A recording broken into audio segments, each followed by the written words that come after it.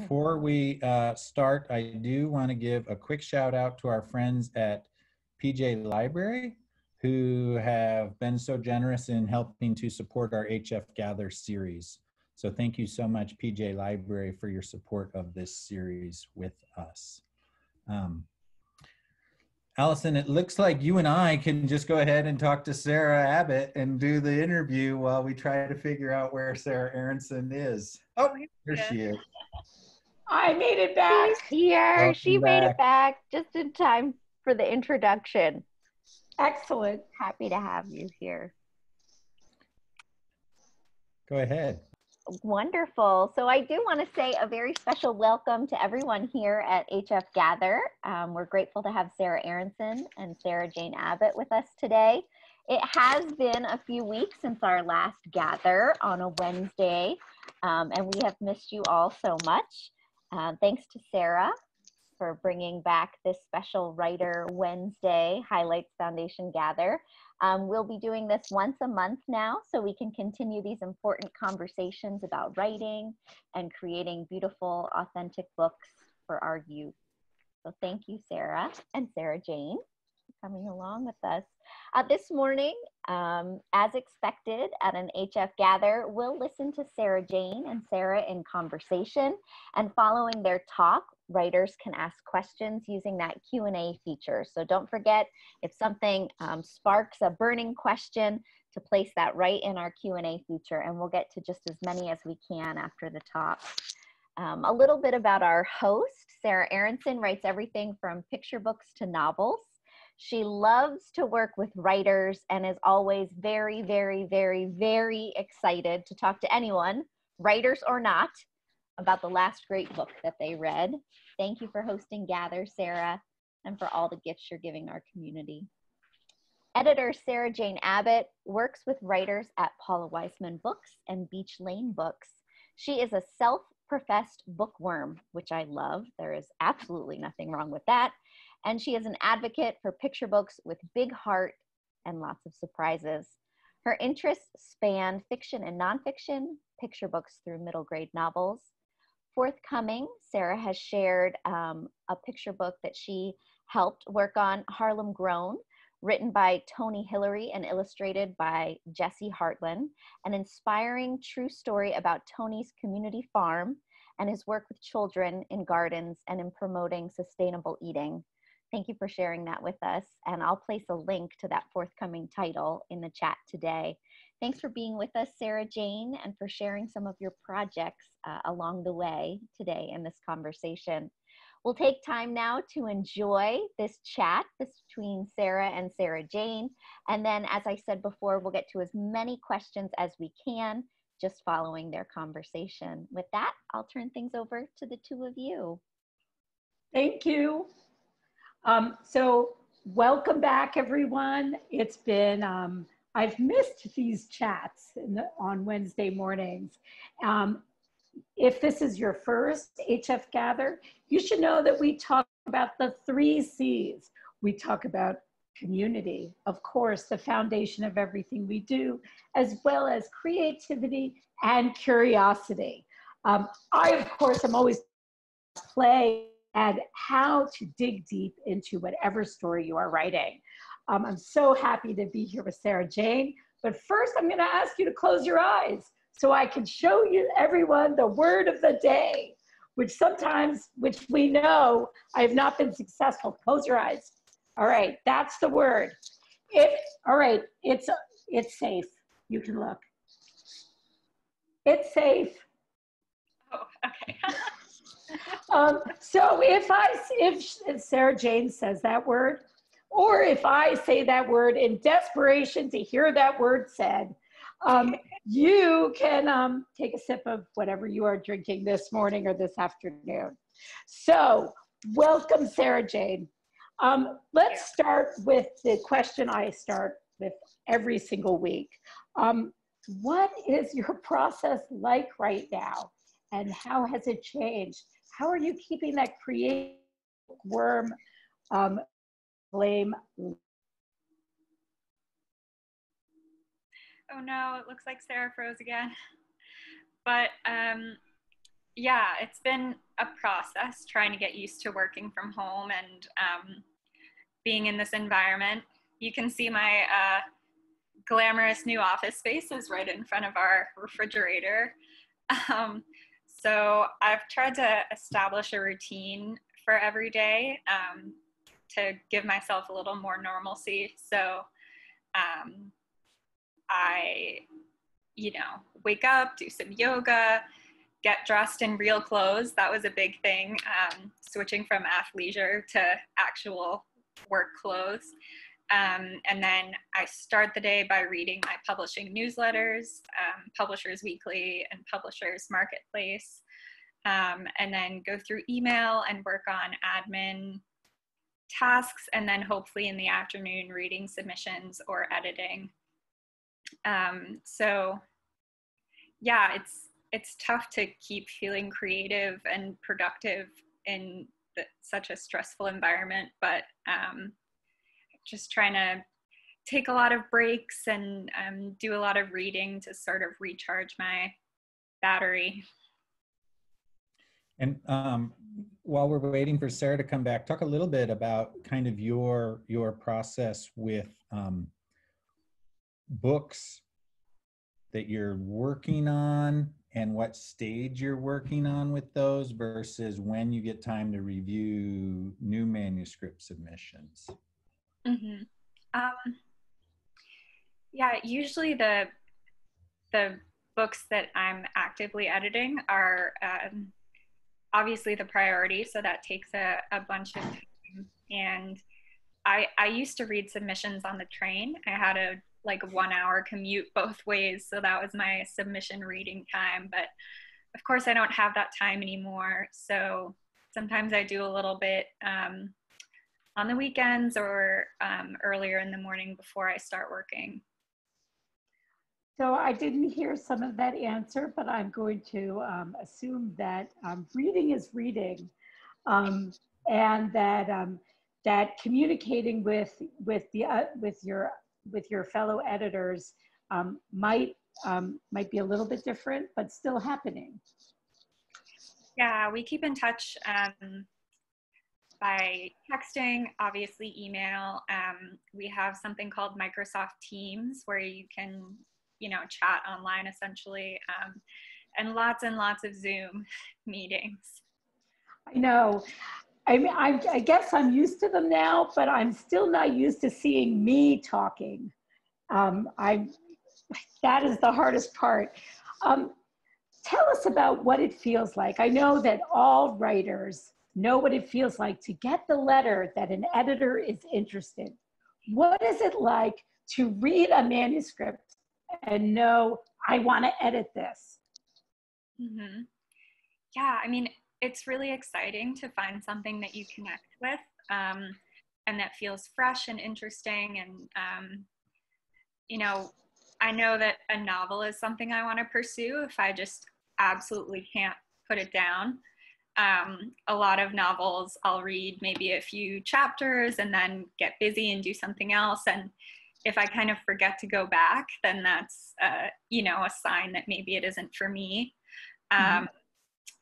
And when I read a picture book I really love, maybe there's a character I connect deeply with, or mostly for picture books, it's just something that feels fresh and different because so many manuscripts are kind of a variation on common themes, I guess. Mm-hmm.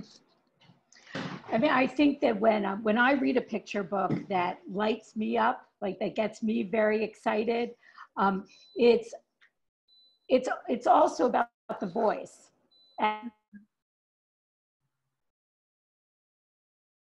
read the rest of the story. Mm-hmm. Yeah, I'm also a big manuscript crier. If a manuscript makes me cry, I'm like, all right, this one's good. I know, it's like the 5 tissues club. Yeah. If I use 5 tissues, it's a book I love, and 3 tissues instead of stars. Yeah. I like that measurement system. Right. But are you a crier in general? Is crying? Yeah. Same. I think I was watching a video of some old dance recital performances, and I started crying at the end just listening to the cheering. I'm like, what is wrong with me? I know, sometimes I cry during like touching commercials. I'm like, yes, yes. A lot. They know how to do it. Their stories. I mean, I think that when a character changes and does something really big, like that, I'm going to cry. I mean, I'm emotionally invested in how that character overcomes what is happening to them. And it's good for me to cry. All my students know that I don't like it when the characters cry. Yeah, it's one of my recent favorite picture books that I tell everyone to read is Julian as a Mermaid. And that one is definitely a 5-tissue book. I was at a conference once with Jessica Bagley, and she was talking about the book. And then I was looking at her and tearing up, and she was tearing up, and we were both crying. But it's just a book where the character goes on a journey of kind of self-acceptance, but also is looking to his grandmother to accept him as well. And of course she does. And it's just so wonderful. Amazing. It's amazing. I mean, it's, you know, when we talk about hope at the end of a story, those books that make us cry, I think it's because we see the future and we want it. Yeah, definitely. The better place. It's so exciting to think that, you know, you're creating these hopeful books about sort of self-acceptance and those kinds of themes, and that they're going to end up being in the hands of a child and hopefully helping them, you know, grow up and be sort of a strong, self-assured person. It's really a privilege to work on. It really is. It really is. My granddaughter right now is obsessed with Click, Clack, Moo. Oh. And so I think that this is the first book she's been obsessed with. And she, and I think it's like she's learning advocacy. A good one. So tips for writers. So we know what we want to end up with. We know how we want you to feel when you are reading our books. Are there things that you tell all your writers that we at home could take advantage of? Let's see. I mean, whether you're writing a picture book or a novel, I think crafting a character that is going to be sort of relatable and emotionally engaging is really important. When I give a talk about picture book craft, and some of the things I mentioned for creating a character is like, what are you expressing through their words, whether that's dialogue or narration, also their actions, obviously, how other people interact with them or what other people say about them. And just being important to show, not tell. I know everyone says that all the time, but I think sometimes people feel like they have to really explain their character's personality, and it's so much more effective to show those things through sort of through their actions or through their voice. In middle grade especially, I love to connect with a character's voice and feel like it's unique and specific, and that it helps me really get to know that specific character. I think getting to find your character's voice is such an interesting journey, because sometimes it starts with one word, sometimes it starts with that yearning, but their actions, I mean, I hope my students and Get to Know Your Characters just heard that actions really show us what a character is about and what they're willing to do. It's more important than what they're thinking, is what they actually will do in the course of the story. Mm-hmm. And sometimes what a character says about themselves or what they say that they want is different than reality. So it can be really effective to have a character, you know, if they're like, I'm not nervous about this thing, but then their actions and the way that they talk about that thing communicate that they actually are. I think that that's always something that that can be effective in creating character too. Even in a picture book, you know, if the text is saying something different than what's happening in the art, it creates a really interesting sort of tension that helps to build character. I love when that happens, when the art does that, the art infers something that is not, that is more than just the words. So on that note, how do you feel about art notes? That is always a question. I know that there's an editor at Simon Schuster that says, I want no art notes. If they're in the manuscript, I'm going to delete them. I don't want to see them. But I think I take sort of a more middle of the road approach. I mean, as a picture book writer, there are certain things that you just have to give over control of. Things like the way your character looks, what the setting looks like specifically, that's the realm of the illustrator. So I say that the most important art notes are when something needs to happen in the art that isn't explained in the text. So yeah, those can be important with the show not tell mandate as well. You know, you don't need to give a lot of exposition in a picture book because you're going to be able to see things in the art. So, so yeah, if there is like an important detail of the setting or an important detail of something that's going to happen in the visual narrative that's crucial to the story, then that's a good place for an art note. Right, and when she says crucial, she really means it. I mean, I think that it is so tempting to want to control every little bit of your vision as a writer. And letting that go is where magic happens. Mm-hmm. Yeah, definitely. Creating a book is such a collaborative thing. A lot of my edits for picture books is crossing out lines that are going to describe what's happening in the art, because you don't need both. The text can do something different than the art, and they work together to tell the story.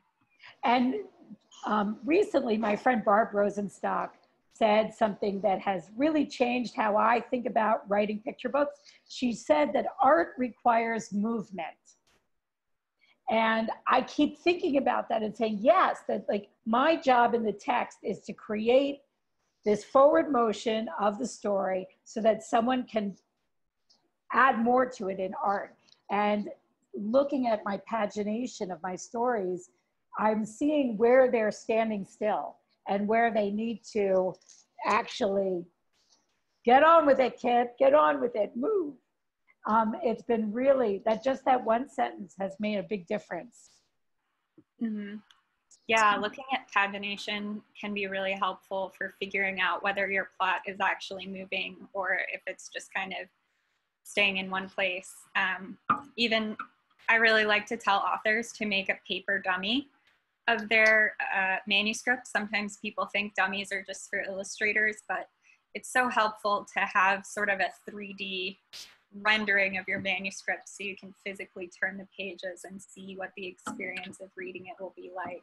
That's right. And you'll see right away where you have too many words, where it will be hard for the reader to wait to hear your text before they want to turn the page. You'll see that right away on the dummy. It's really helpful. It's also fun to get it out of your system and draw your own pictures.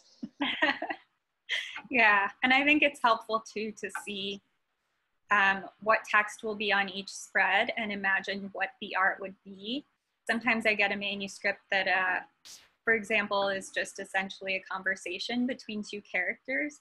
And so when you imagine the art, it looks pretty similar on each page. And so that is the kind of thing that a dummy can help you identify and hopefully tweak so that the artist has the opportunity to create something more dynamic. Excellent. Yeah. I mean, it's an amazing marriage to be, when it really works. It just, you can't imagine the words without the pictures. You can't imagine the pictures without those words. And it is really a privilege. Do you ever do those kinds of techniques with your novelists, where you're asking for an outline, or, you know, sort of to find the places that they need to explore?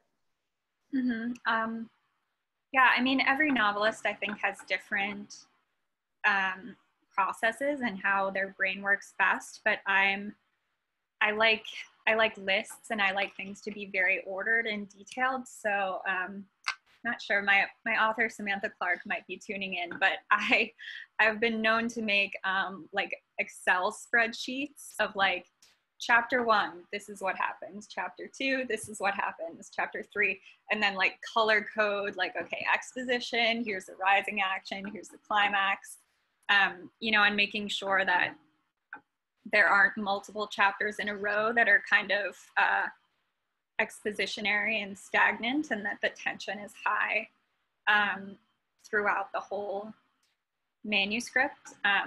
Sam also just taught me about a technique she uses called the shrunken head method, where it's like you print out your manuscript really, really tiny and then highlight the things that you're trying to look at to see where they fall in the manuscript. Allison McGee introduced that technique to me, so that she said, if you see clumps and clumps and clumps of text and no white space, or all white space throughout and no clumps of text, then you have pacing problems. And it's really true. You can just look at it and see, this is not working right now. Yeah. I also agree. I mean, I really like to look at the main actions of each chapter.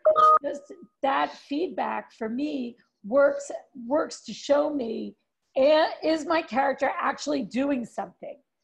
Because if they're just talking to the reader, which would be my first draft, then that's boring, no matter how well it's written, if they're not doing anything. One of my favorite creative writing professors in college told us never to write a bathtub novel. And what she meant by that is like a character that's sitting in the bathtub, just kind of like contemplating their life and thinking about their memories and like whatever. And then at the end of the novel, they're still in the bathtub. So like essentially nothing has happened. So it's make sure your character is not in their head too much. I've written that novel, and the storyboard of it looked like the main action of every chapter was talking, and the main emotion was mad. And that was it. And that's why the book was not good. And so it created problem-solving opportunities to say, why am I stuck here? And why is the character stuck here? And what can we do with time and space and setting to give that character something more to do? Figuring out how to make your character move and get out of the house and do things is, it can be challenging, but it makes the novel so much more dynamic and interesting. So a lot of people are asking me if the world of publishing and editors are expecting a lot of COVID novels, and how should we deal with COVID once we're done with COVID? Yeah, it's really interesting to think about how this experience is going to change the world for everyone. We've been getting a lot of manuscripts about sort of dealing with fear and sadness and those kinds of things. And I think a lot of the time the trends I see in picture book manuscripts reflects sort of the emotions of the adults that are writing them, which of course writing can be really therapeutic, but you know, sometimes I wonder if a kid's actually going to want to read it, you know? I'm editing a picture book right now about a kid's first experience of going to school, and the illustrator was like should I put masks on the kids? Like, should it be a homeschool? You know, ultimately we said no, just give sort of a picture of normalcy, but it will be really interesting to see how the world has changed and how illustrating books for and about kids will be different based on how different their lives are. Yeah. I hope, I mean, I know a lot of people are also thinking that this might be a time for happy books. Yes. Or funny books. Yeah, Paula has made a mandate that we're trying to publish happy books right now. So, you know, maybe 3 years from now, when the picture books we acquire in this moment come out, every picture book's gonna be happy. That's what we want to read. Right, because we want to be happy. Yeah. Any advice? Am I still here? Yeah. Good. Any advice for writers in the midst of rejections? And especially those really good rejections. They're like they went to committee and it didn't happen. What is your advice as an editor? Yeah, gosh, it's really tough. I mean, I'm a writer too, so, you know, I know the pain and frustration of that. But I think something that's really important to remember is that publishing is so subjective. You know, a lot of the times I reject manuscripts that are really well written, would make a great book, good characters, everything done right, but I just don't love it. You know, I just don't connect with it, or it's not something I'm interested in personally. So a rejection doesn't always mean that the manuscript is not good. You just have to find that perfect person that's going to be a champion for it and have a vision for it. And I think writers should be really encouraged by very detailed rejections. We only take time to do that if we actually liked it. And if it goes to acquisitions, that means that the editor really liked it and wanted to fight for it, and it just didn't work out at that next level. But hopefully that encourages the author to keep going because they're onto something. I agree. I used to grade my rejections. And A would be feedback, you know, B, and you know, those would be the great rejections to encourage me to go forward. And the form letter rejections, at least I got something.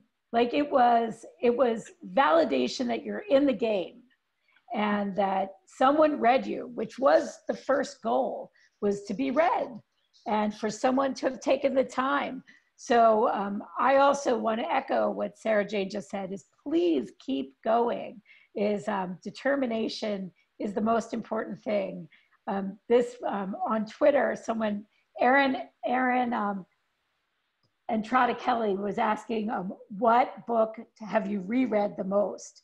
And my book that I reread all the time is The Carrot Seed, because nobody believes the carrot will come up, but then it does. And so I always believe in my manuscripts as that carrot. So let's do a little lightning round. And then we'll take some questions from the crowd. So do you work with a pencil, a pen, or straight to the keyboard? I love my Sharpie pens for marking up manuscripts. I always print the manuscript and mark it up the old-fashioned way, and then transfer my edits to Microsoft Word with track changes. You know, all of us, our hearts are now beating much faster. Like the old-fashioned way. Thank you, the old-fashioned way. Thin crust or thick crust pizza? Ooh, thick crust. Really? And you're in New York. That's great. I'll trade places with you. I'm in Chicago and dying for some thin. Do you ever use Scrivener with your writers, or is it really the spreadsheet that works for you? When I'm editing novels for work, I usually use outlines or spreadsheets, that kind of thing. But for my personal writing, I do use Scrivener. And it's really nice because you can get the sort of overhead outline view. They have the like note cards feature, and you can also easily drag and move chapters within the program, which is really nice. I do that the old-fashioned way with note cards. It's a big mess sometimes. What's the first book you ever loved? Oh, that's interesting. Like the first book in my life? Yeah. I have a copy of Harold and the Purple Crayon that my aunt gave to me when I was 3. She like wrote my name and the date inside and a little note, and it's tattered now, but it's also, I drew all over the inside with a crayon. But I see that as evidence that the book really inspired and excited me because I wanted to draw just like the character. So it's a good one. I love that. Early bird or late at night? I think I work better in the morning. My partner's always teasing me because I fall asleep on the couch at like 10 p.m. when we're watching movies. So morning is better for me. Last most important question, dark chocolate, milk chocolate, or have you ever had a Terry's chocolate orange?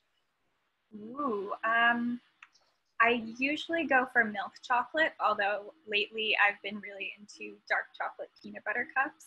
I've never had chocolate orange, but that sounds delicious. The Terry's chocolate orange is shaped like an orange, and it has orange, not liqueur, but essence in it. And you whack it and it separates into little sections. I think I have seen one of those. And then you eat it all. or you hide it in your underwear drawer. Don't tell my husband. All right, let's take some questions from the crowd. From Catherine Powell. What is the name of the book that makes you guys cry? The audio cut out. Oh, the one we were talking about before is Julian is a Mermaid. Julian is a Mermaid.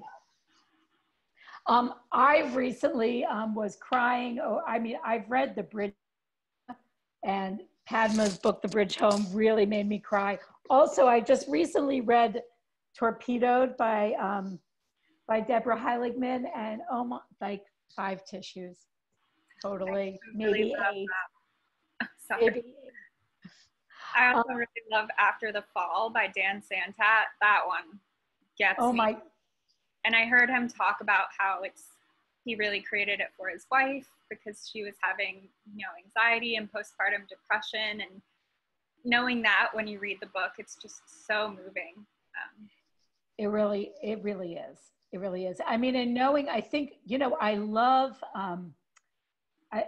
knowing the story behind the stories, and seeing how that author got to that place is always so instrumental because inspiration comes everywhere, right? We know that. And the more personal, I don't know, that book really hit home for me as well. Linda Marshall writes, sometimes a picture book is a complicated concept, one that can be described in pictures, but needs only a few words. Any suggestions for how to make this palatable to an editor? Yeah, I mean, especially Beach Lane acquires and edits a lot of really, really young manuscripts, sometimes where there are only a couple words on each page. So a manuscript like that will definitely need more art notes. Sometimes in order to not have an art note for every line, you can put kind of like a general summary at the beginning of what the visual narrative you envision is, so that it's not kind of disruptive when the editor is reading the words. But yeah, that kind of picture book where the text is really minimal will need more art notes, and we know that.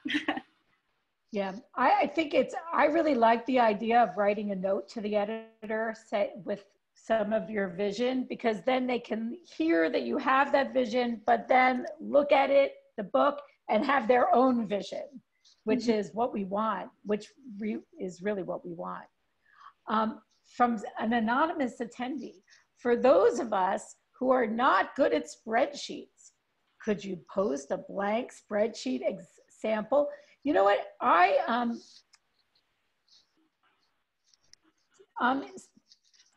do you want to do that? Or Sam, Clark, do you want to do that? If we could post a, I can kind of like, you know, one column is the chapter number, and then I'll have another column for like a really quick 1 or 2 line summary of what happens in that chapter. Sometimes I also have a column for sort of what part of the story is, exposition, rising action, climax, etc. And yeah, sometimes I have another one for notes about what I think needs to be, you know, tweaked or changed in that chapter.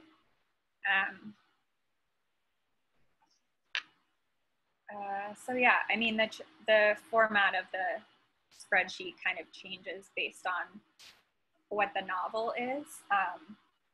One of the novels I was editing, for example, had little italicized sections at the beginning of each chapter. That was Sam's novel, and I removed the italicized parts from each chapter and put them in one document so that you could read them in order and make sure they were telling a story all together before you separate them into the various chapters. So yeah, different spreadsheets for different things, but it doesn't need to be complicated. Also, I want to say to those of you who might feel overwhelmed by the idea of a spreadsheet, know thyself. So it may not be for you if that stresses you out thinking about it. Or makes you think too much and not let your brain swirl. So sometimes just knowing the first and last line of every chapter is all I need to make sure that my chapters have continuity and that my end, the beginning and end, the places where there are white space, like are good sentences, because we want them to be the best sentences, not somewhere hidden in the middle. And that would be better for an author for whom the spreadsheet or even an outline feels too restrictive, just to check that the story is moving and that each chapter starts and ends in a dynamic place. That's right. And because some people will go as far as outlining what all their secondary characters are doing, and that works for them. But if it doesn't work for you, don't have feelings of unworthiness, because everyone is different. So what is Joanne Levy? Hi, Joanne. What is your favorite part of being an editor? Ooh, that's interesting. I mean, I think it's always really, really satisfying when you send edits to an author and they come back and have just thought of really brilliant ways to address your questions and concerns, and sometimes ways that you wouldn't have even imagined. And of course, holding the finished book in your hands is really rewarding. I also love matching illustrators with picture book texts.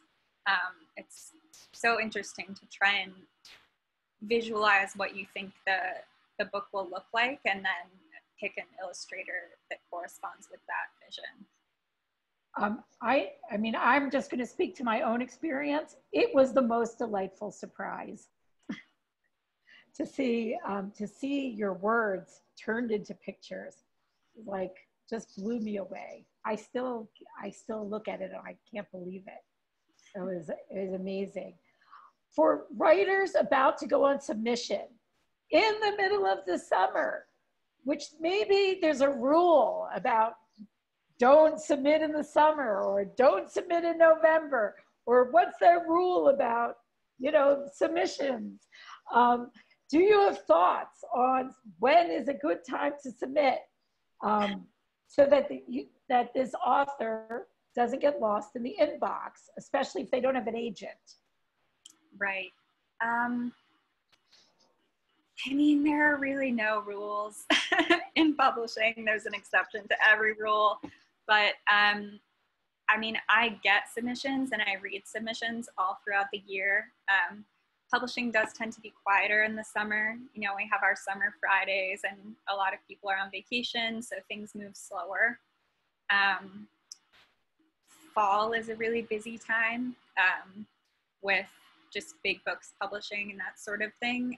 So people might take a little bit longer to get back, but also people are back from summer and ready to go and excited to, you know, be reading and acquiring new books. So, I mean, people may not realize this. When do you actually do your reading?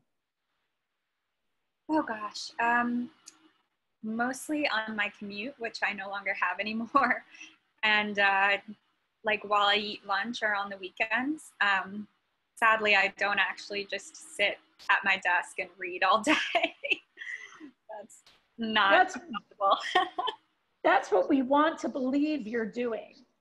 Because waiting is so hard. We think, what are the editors doing all day? What is your day filled with? I mean, a lot of my day is filled with kind of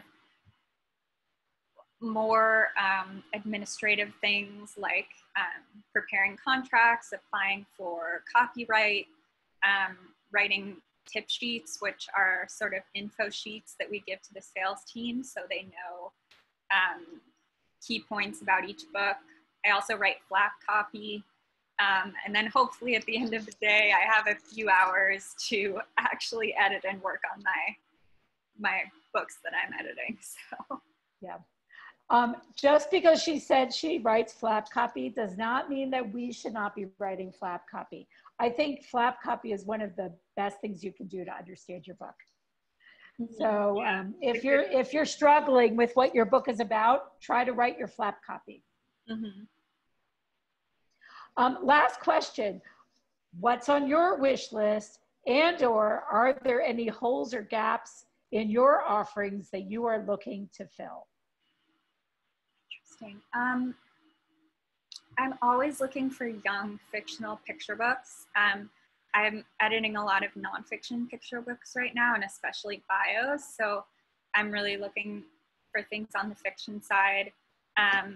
Really looking for books by and about diverse voices and experiences, and also LGBTQ related picture books. I think is such a gap in the market. And in middle grade, I really love magical realism, mystery, horror, light fantasy. So looking for all that generally.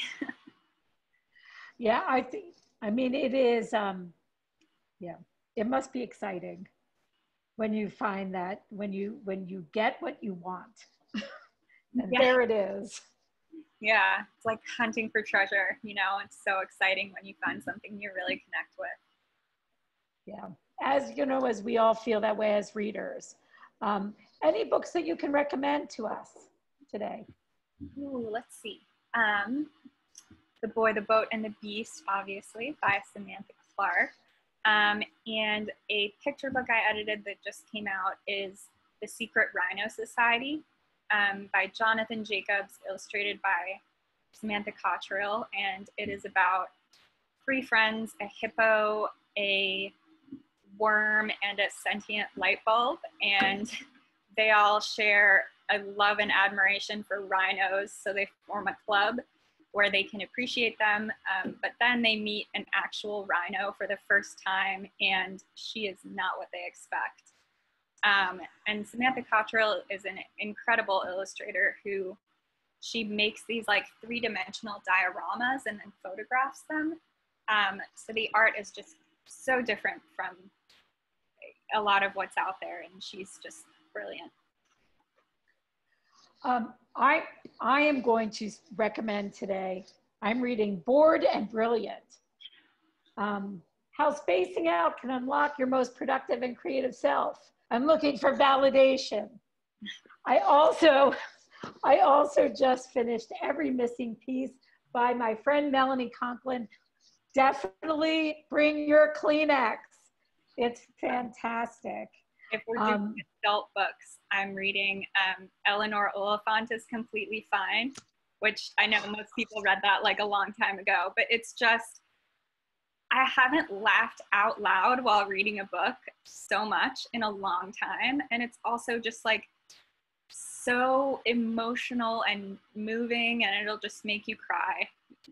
I listened to that book, and the audio is amazing. She's an amazing character. I also recently I just read Less. I was like, just read Less too. That's it so was so good. Read. I have been trying to find someone that has read the book to discuss it with, because that last line, I just will never get it out of my mind. It was so good. I love a book. You really want it to go a certain way, but it doesn't seem possible. And then it just does go that way. And like, yes, so exciting. I know, surprising and inevitable. It's like, I can't believe it. And of course, and I feel like, yes, it's so satisfying.